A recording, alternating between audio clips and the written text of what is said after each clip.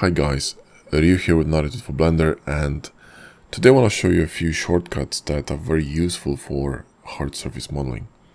So first one will be invert mode, Shift Control B, and you can bevel verts. If you scroll your mouse, you can go into bevel and you can scroll it down to go into chamfer.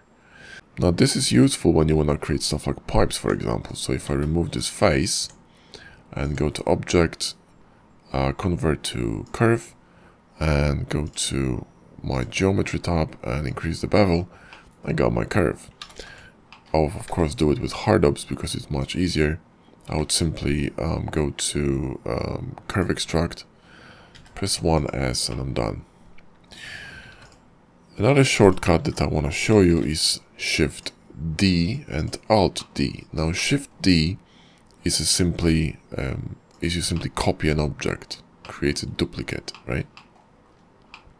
Now two problems with it, okay? One of them is that if you, for example, edit this object, right, and add some cuts and a bevel and a weighted normals and, for example, a mirror, okay, then you got a problem because you can't really duplicate it that way. It will get duplicated with all the modifiers, but you know, booleans will not be applied. So if you want to apply booleans, the only way to do it would be via HARDOPS, go into operations and shift clicking on smart apply. This will apply the booleans, but will remove the bevel and the weighted normals, so you can keep editing this cube to your heart's content.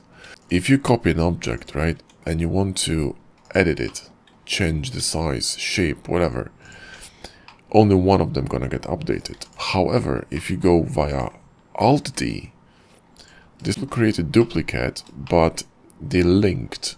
So if I edit one of them, right, the other gets updated. And doesn't matter which one you're going to edit or how many objects you have in a scene, right? If you click on the random one, select everything, rotate it, scale it, every single one of them is going to get updated with the same attributes, which is very useful for creating, you know, working on screws, bolts and stuff that repeats itself and it's tiny and annoying to select. You simply just click on one. Next shortcut would be Control A. Now let's say I want to scale this cube to something enormous, and then I want to apply, and let's scale it on X as well, like this. Then I want to create a bevel here, okay, on this edge.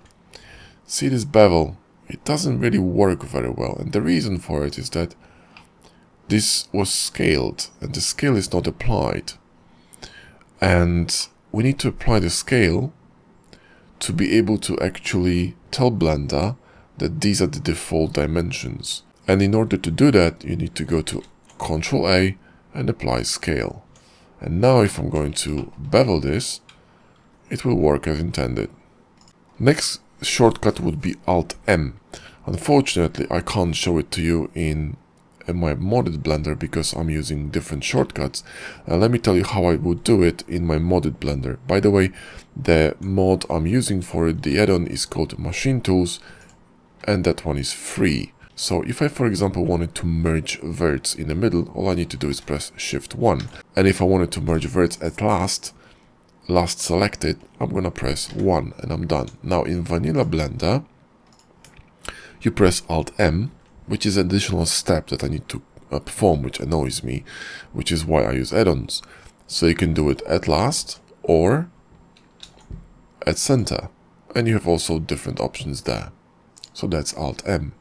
Another cool thing that you can do with Alt D regards edges. So let's delete that, select the edge, right click, subdivide, go to vert mode, Shift Control B, scroll your mouse, and now if I wanted to extrude it by pressing E, it's not gonna work very well because it will create a face. So we need to go and delete this edge, which adds another step to my workflow.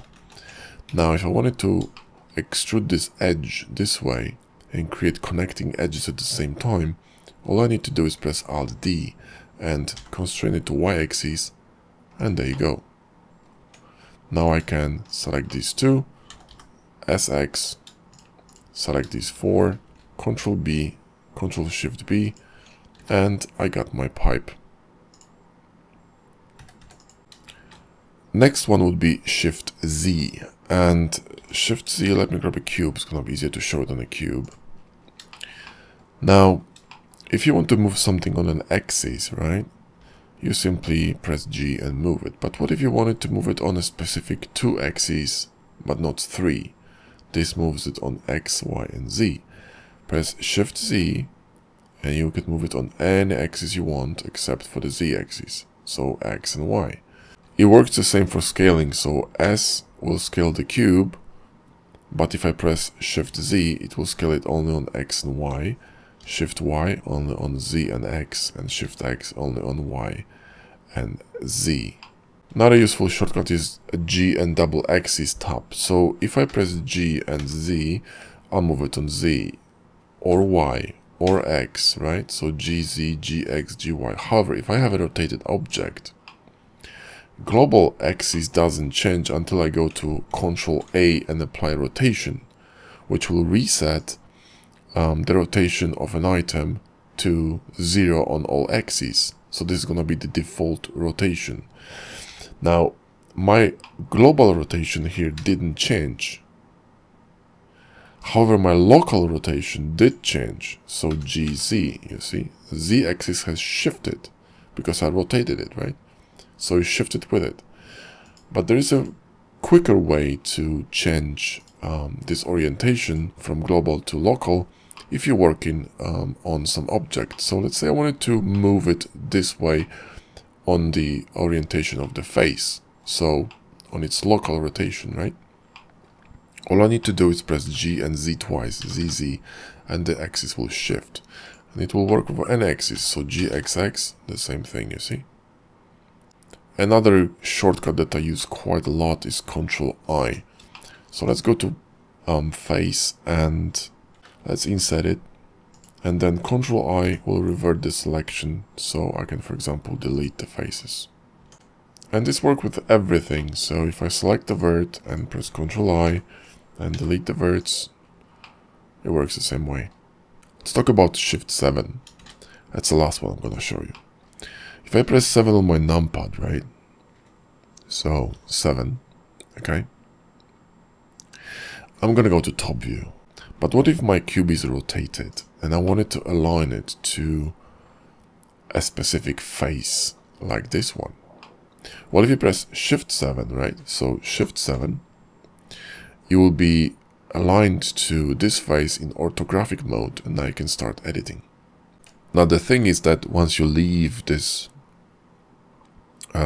Shift 7 view, you're still sort of aligned to it, if you see what I mean. The horizon is tilted, so in order to get out of it, you simply need to change your view to any of these. So front, top, side, whatever.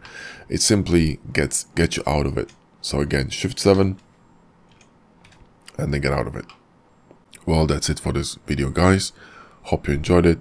Drop me a like and subscribe if you did. Really appreciate it. And I'll talk to you in the next video.